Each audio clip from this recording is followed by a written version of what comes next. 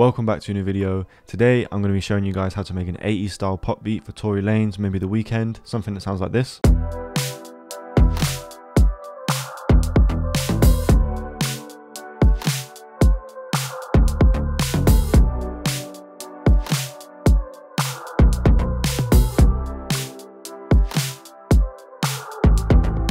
Of course, this is the first video of 2022. I wanted to ask you guys to leave a comment below with any ideas you have for me, any suggestions for new things you want to see me do, or more of stuff I've already done. Just let me know, leave a comment below right now. And yeah, let's get straight into it. These beats use a lot of synth, so I started off an analog lab. I just scrolled through the presets until I found one that I liked. This one's called ACC Luna. It's within the Prophet. The only thing I changed is bringing the cutoff up a little bit because I wanted to make the sound really big rather than filtered out. And I laid down these chords.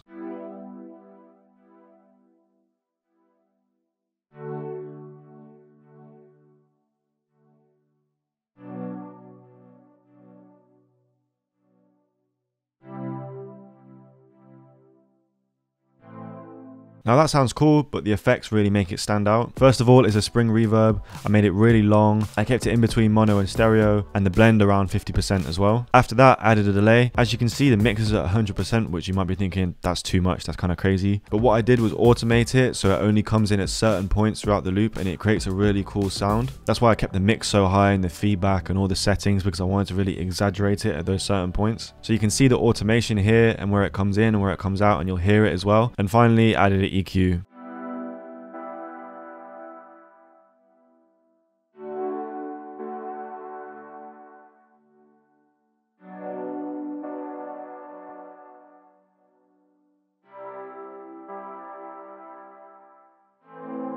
Next, I wanted to add to the groove straight away, so I found this very simple snap loop, and that just has an EQ filtering it out.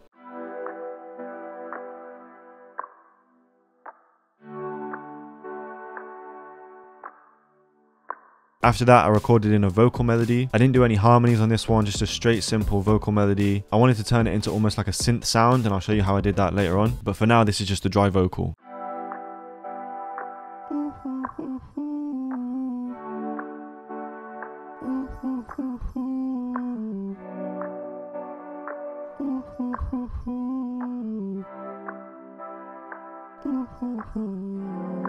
So first of all, I pitched it all the way up, a whole octave. Then I went into this plugin called Vocal Synth. As you can tell by its name, you can turn vocals into synths. It has a bunch of different settings and things you can change, but I just stuck with a preset. And I also added a reverb, kept the mix at 100% because I wanted to really drown it out. There's also an EQ cutting a lot of the frequencies out, but I only brought that in when the drums come in for the verses and stuff like that. For the intro, the EQ is not on at all, and it sounds like this.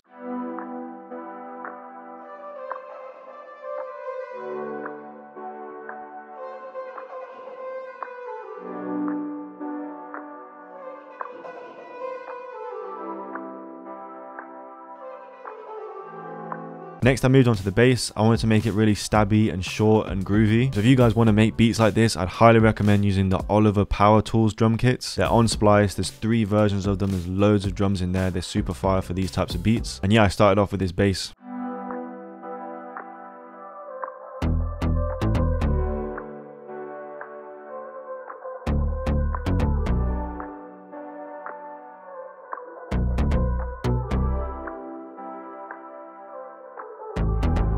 That just has an EQ cutting the really low frequencies out. Next is a snare, again from the same kit.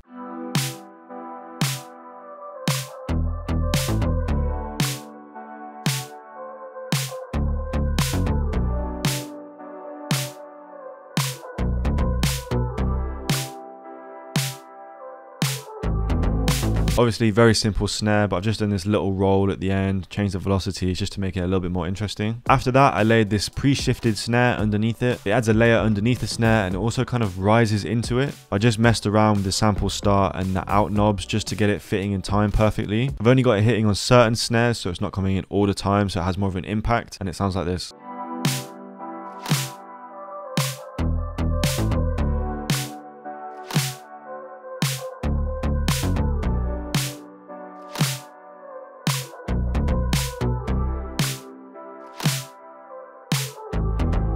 Next is another layer underneath the snare. This is more of an ambient perk. It's a rim shot with a bunch of reverb on it, again from Oliver's kit, and it sounds like this.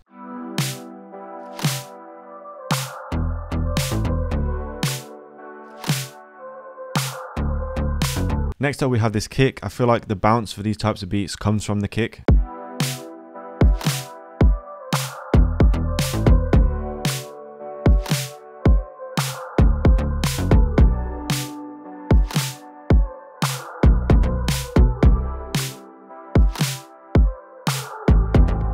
As you can hear, some of the kicks hit in between the bass notes. That just creates more bounce. So next I added a melodic drum element. It's a tom, again from Oliver's kit. So it's following the notes of the chords, going down with them. So it's kind of creating this melodic element to the drums.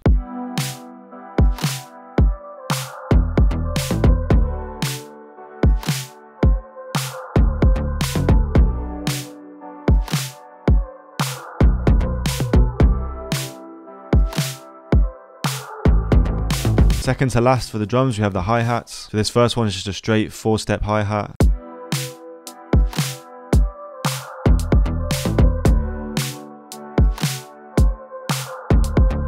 As you can see with the second hi-hat, it's shifted to the right and it's also got lots of velocity changes. It may look simple, but these velocity changes are going to do a lot for the sound.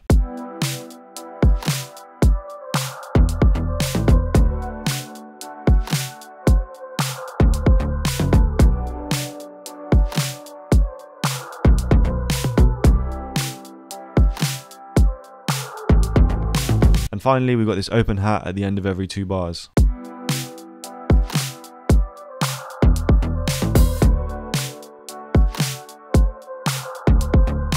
I added a couple more elements to give it a bridge and a hook section. So this is the bridge section. It's got a very simple bass, which sounds like this.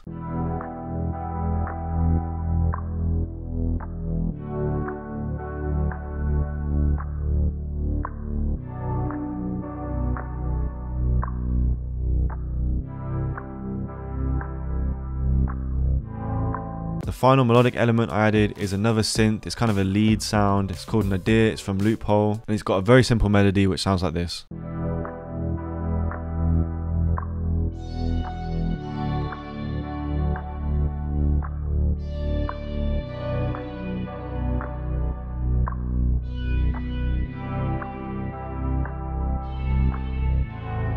So those are all the elements of the beat. Now I'm going to move on to the structure and show you guys how I arrange the beat. So the intro just has the main synth, it's got the vocals without any filters on, and it's got the little perk loop we added. Next we went for a verse. I kept it really short, so it's only 8 bars. You'll be able to hear the filtered vocals in this one, and of course all the drums. Then for the main hook section, we still have the respace, but we have all the drums as well, and the counter melody, and the filtered vocals, so everything's coming in for a really big hook.